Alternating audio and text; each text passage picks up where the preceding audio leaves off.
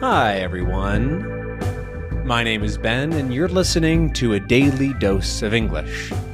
This is a short, simple podcast that you can listen to every day to improve your English.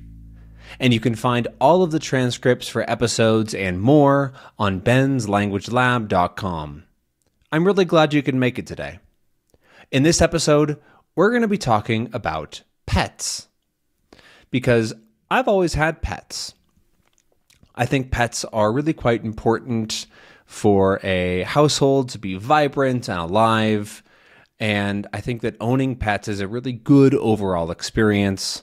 Yes, they can be expensive and annoying, and they can add a lot of extra complications to your life, but the payoff is really worth it when you're somewhere for a very long stretch of time. If you're living in a city long term, maybe with a family, then I really do think it's worth it. I've lived most of my life with dogs. My family always had dogs, typically one, but then, actually at the beginning one rather, and then we ended up having two for well over 10 years. I think almost like 14 years we had two dogs, and it was a really nice contrast. One of the dogs was much larger, and the one was a lot smaller. The small one, she was actually a lot more energetic and louder and crazier, and the large one was the calm, large, teddy bear-esque dog, and they really made a good duo, matching or balancing each other's energies, and so it made a good mix, honestly. And so I do think there's a lot of benefits to having multiple animals, especially because they can care for each other, they can be friends, that sort of thing. And I really like dogs. Really, all sorts of dogs I think are just excellent pets. They can be a lot feistier or stronger and cause more problems. They're harder to train than cats might be. But I think that they end up just being, more loyal. They're nicer to have around, I think, is how I want to phrase this. But for the past couple years, I haven't really lived with pets because I've been living on my own. I've been moving more often, and it doesn't really make sense to get a dog or a cat if you're going to be if you're not sure if you're going to live somewhere for even up to 10, 20 years, because moving with pets is a huge pain, and having to take care of them in a new place and understanding, especially if it's cross border, like I don't live in the same country anymore, and that's an even bigger hassle, trying to make sure you have the right papers and getting them abroad, and all this stuff can be a big pain. So I decided not to get any pets for myself, despite really quite wanting one. It'd be really nice to have a dog. However, I recently am now living with 3 cats in my new apartment, and it's been really nice, actually. I've actually never lived long term with cats before this, or been one of their caregivers, I guess you could say, one of the people that takes care of them.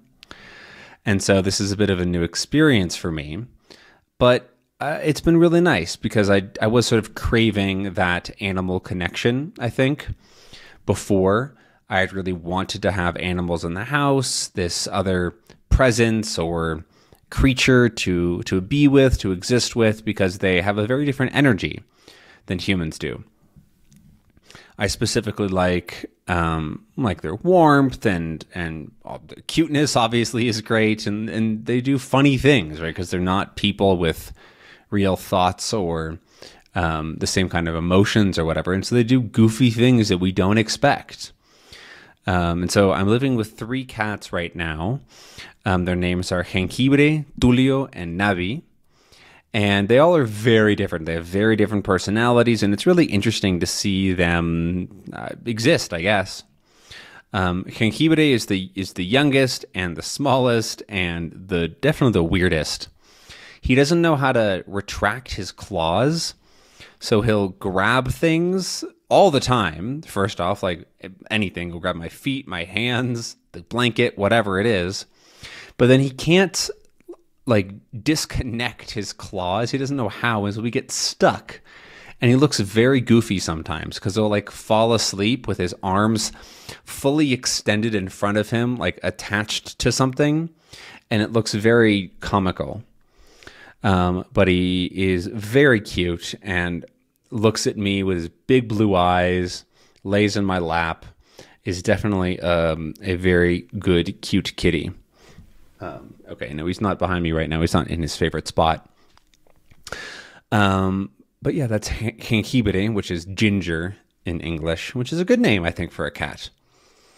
The other one, Tulio, is he's very talkative. You can say he likes to meow, he likes to hang out with you, he likes to come up to you. He likes to be pet, he likes to be cozy. He licks himself a lot. He definitely has a bit of a problem. He sort of licked off part of his fur on his back. But he is very, very affectionate and lovely to be around. In general, I think he's just a good little kitty. Likes to climb up on stuff, and so it's funny to look up on the shelf and see a cat like above your head. It's a good presence, and he likes to sleep in my office as well, behind me, right against the window on a shelf. The sun doesn't hit it that well, but I can totally understand why it might be warm and nice. And then the last cat, Navi, is a big fraidy cat. She is very frightened of pretty much everything.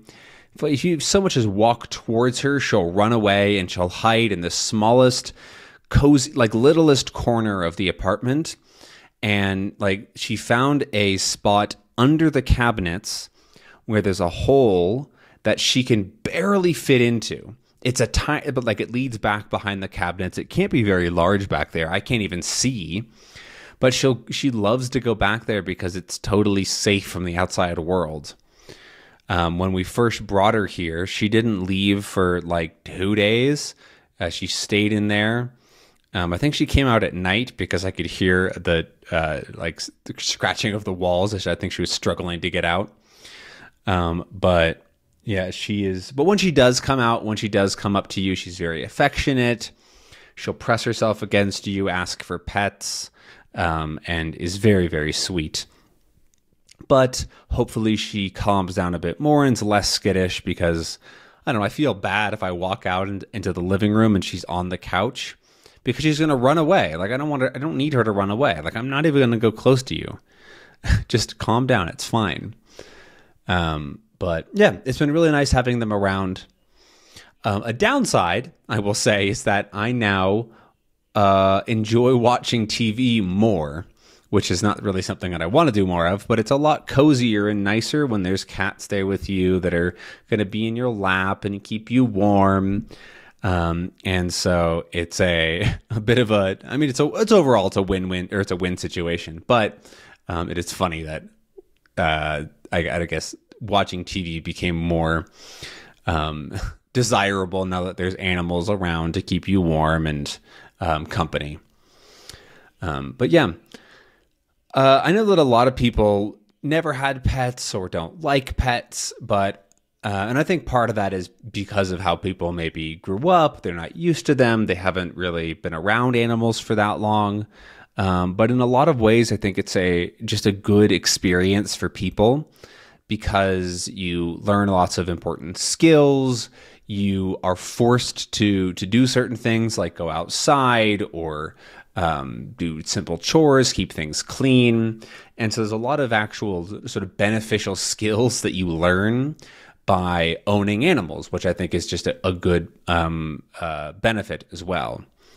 I've also seen that it's good for kids as they're growing up because having animals in the house and kind of inherently makes it a little bit dirtier, and they sort of get used to having animals around. They build up immunities. They become healthier overall by having animals around that aren't going to get them sick, but are going to expose them to more bacteria or germs or whatever. And plus, I think it's just generally a good experience for kids to have connections with animals. They generally like animals. They have fun with them. They still don't have to take care of them yet, but they can learn some responsibilities. Their parents can teach them how to take care of an animal, whatever it might be. And at a certain point, kids are going to have to learn how to deal with death. And it's a lot better for that to be an animal or something that is maybe not as important as a close family member, because that's also going to come up at some point in somebody's life. And if they have a little bit of practice with an animal, I think it's just a better overall experience. However, there is the classic trope, the stereotype of parents saying that their animals didn't die. They had to go to a special farm because they got too old. But that's just lying to your kids, and I don't really think that's necessary.